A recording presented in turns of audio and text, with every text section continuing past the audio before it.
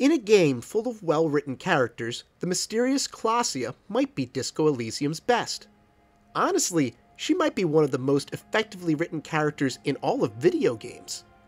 Unpredictable, hard to read, and with an arc that ends in earnest before the climax, Klaasje is one of those characters who will stick with you long after you're done playing the game. Through Klaasje, the developers accomplish one of the narrative keys of any good mystery, consistently turning the story on its head and subverting player expectations, all while giving us plenty to debate and discuss in the years to come. But before I go on, if you are a Disco Elysium fan, then please be sure to like, subscribe, and consider supporting me with the YouTube channel membership or over on Patreon. My dream is to make these videos full-time someday, and by doing any of those things, you'll be helping make that dream a reality. Harry meets Klaasje shortly after waking up in his room at the Whirling in Rags. She's the first character he can actually talk to, which surely makes her stand out to the player.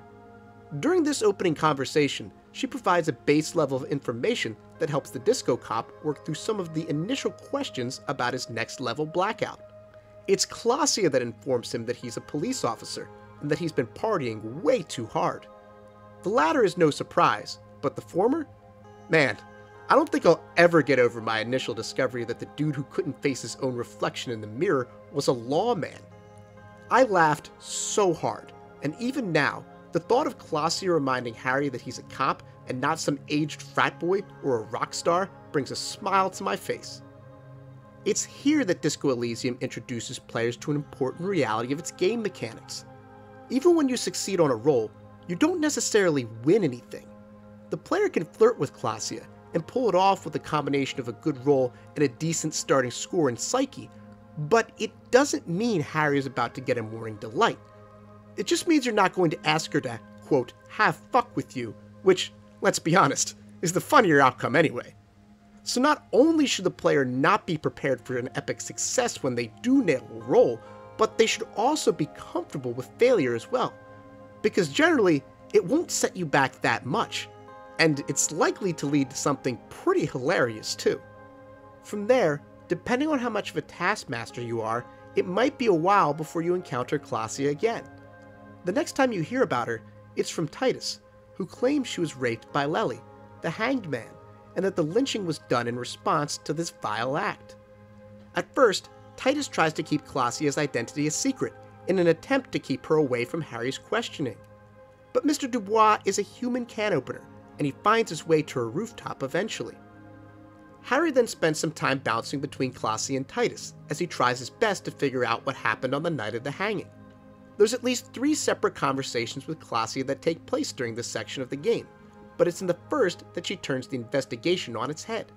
She insists that she wasn't raped by Lely, says that they had a consensual relationship, and informs the detectives that it was her who nicked the phone line at the Whirling in Rags and called the police. Harry will then follow up with Titus, at which point he'll get a recording of Lely, which Titus claims confirms the hanged man's guilt. But Klaasje is completely unmoved by the tape. If anything, it amuses her, brings back positive memories of the man whose arms she found comfort in during her time in Revachol. With double confirmation that Klaasje indeed wasn't sexually assaulted by Lely, Harry returns to Titus, and it's then that the leader of the Hardy Boys puts all his cards on the table. He reveals that they didn't kill Lely. He was dead when they found him, and in Klaasje's room, no less. And with that, all signs point back to the mysterious woman on the rooftop.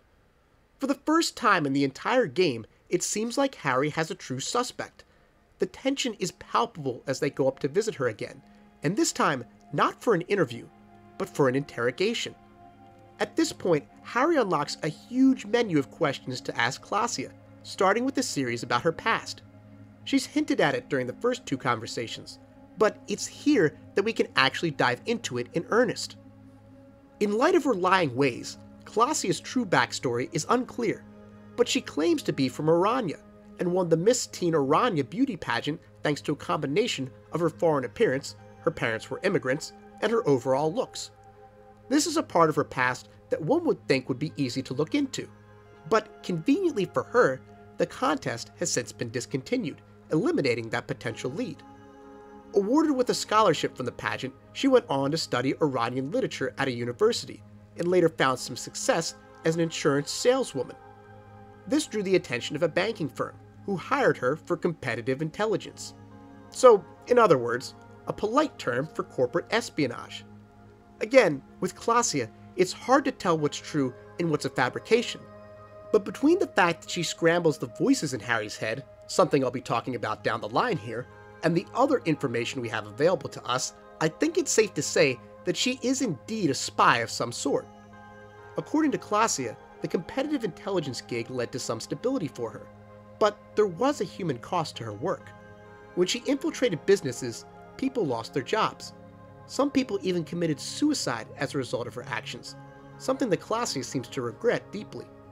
One of the companies she went after was Elysium, a conglomerate linked to the moral intern. When the job was finished, Klaasje grew concerned that her employers might take her out to tie up loose ends, and decided to skip town.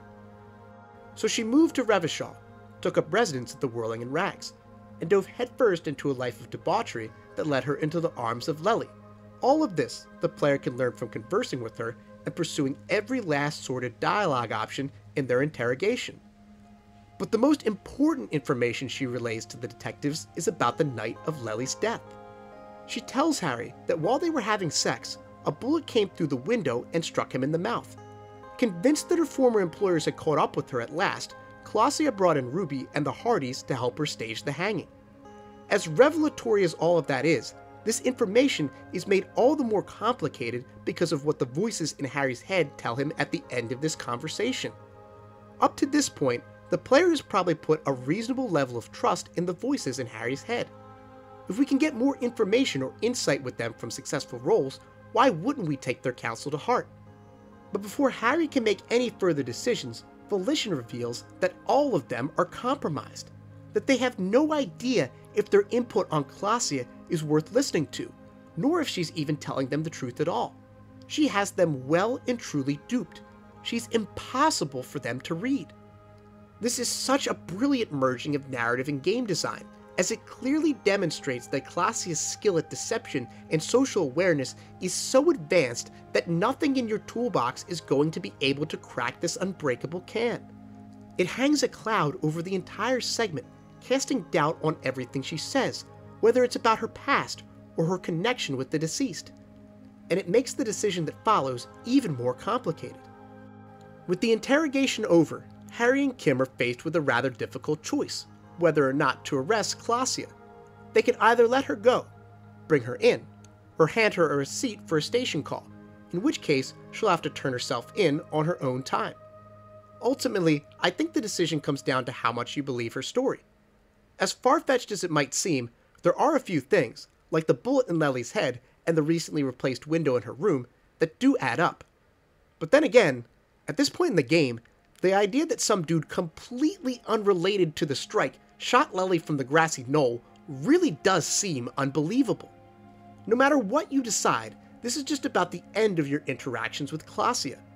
If you decide to let her go, she'll flee the Whirling before the tribunal, but not before leaving Harry a clue to help him trace the sniper shot. The same is true if you hand her the station call.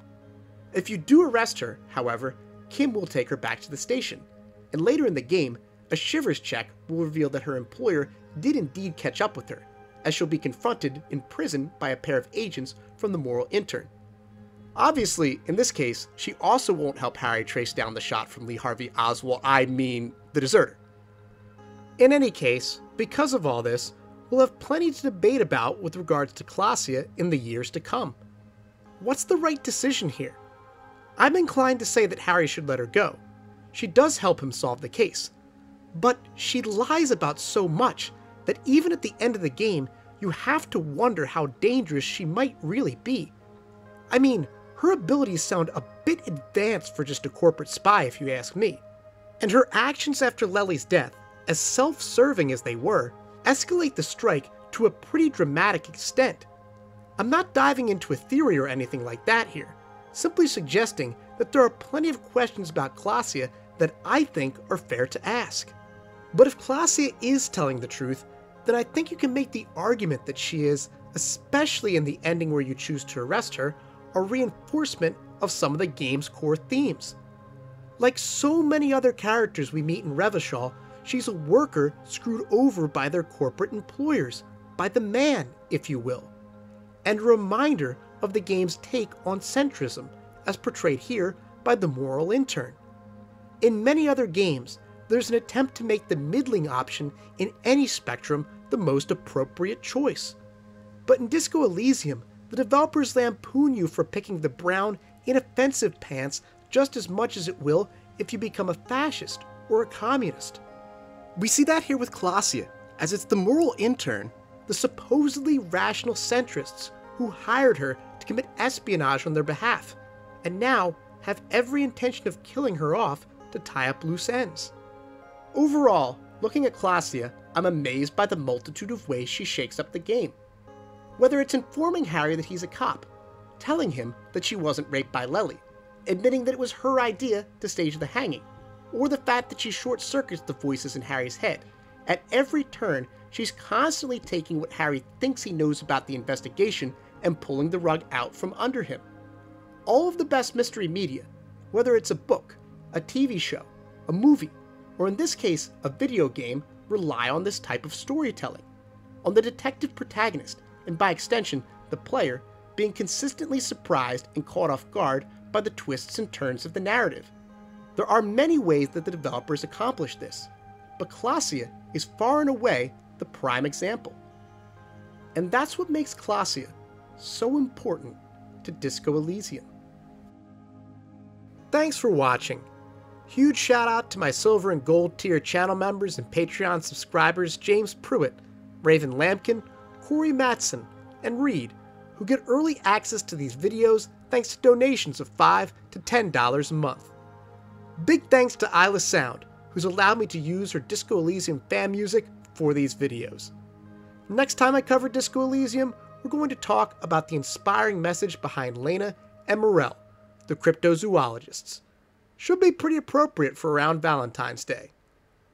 See you guys next time.